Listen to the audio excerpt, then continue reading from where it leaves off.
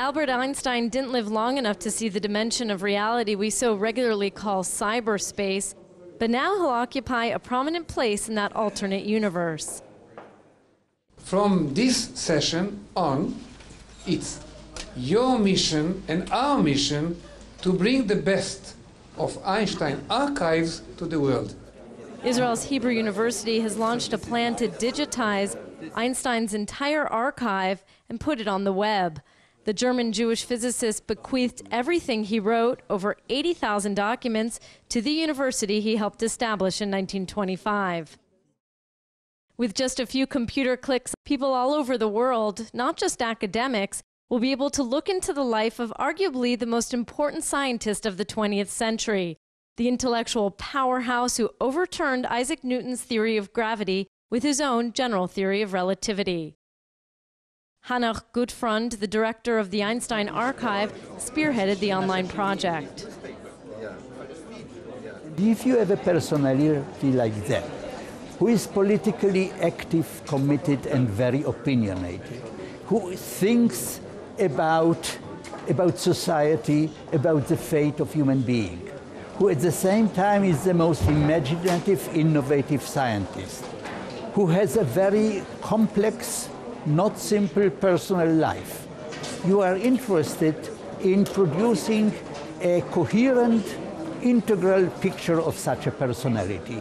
That is what the archives allow us to do, and that is what the Einstein on the web will show to everybody, Hebrew University has begun by posting 2,000 German documents online covering up to the year 1921. Most have duplicates in English. The hope is that every few months more records will be added. Visitors can look at Einstein's original 46-page manuscript of the general theory of relativity from 1915. It's the most valuable Einstein document in existence. The Nobel Prize he won in 1921 is also online, and with advanced high-resolution software, the texture comes through. Einstein's complicated love life is also on display. His penchant for affairs began early. With no one left alive to be offended, the university decided it was legally kosher to post correspondence with more than a half-dozen lovers. Passionate letters from Einstein to his mistress, Elsa Löwenthal, are posted in the first batch, letters he wrote while he was still married to his first wife. He ended up marrying Elsa. His years with Mileva, his first wife, after a passionate love affair, it came a time of estrangement where he was quite cruel to her. And the divorce was very bitter.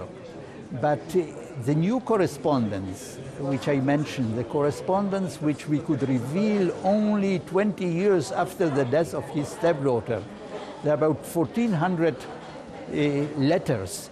They shed a much more favorable light on him as a family man as well, much warmer than the impression that was given before.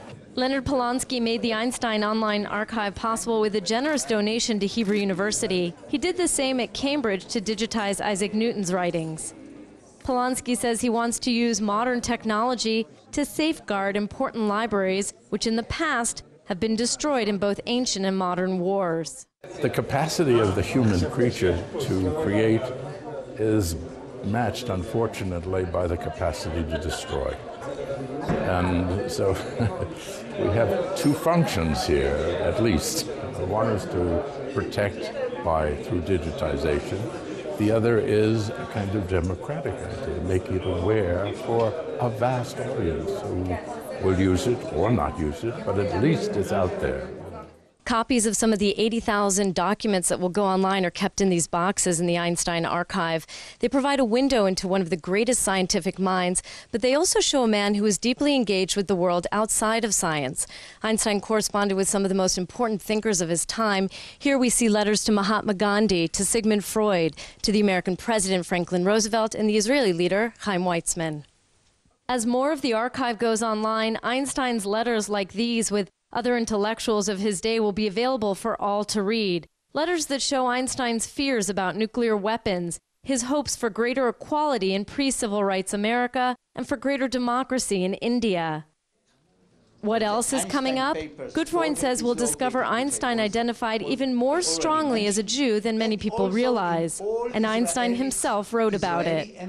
In his letter to David Ben-Gurion, in which he regretfully rejected the offer to become the second president of the State of Israel, he says that he is very sorry, very embarrassed that he has to turn this offer down, and he's particularly sorry because his Jewish bond has become his strongest human bond ever since he became aware of our precarious situation among the nations. So according to his own testimony, and through this archive, through these documents, we can learn how that bond, how that human bond developed, evolved, and how it was demonstrated throughout his life.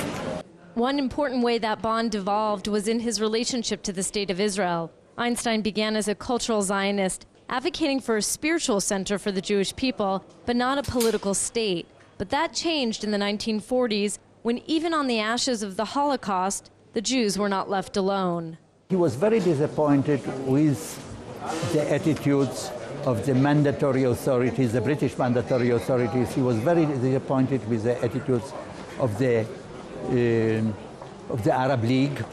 And therefore, when the community, the Jewish community here was already struggling, fighting for independence, he came out with support.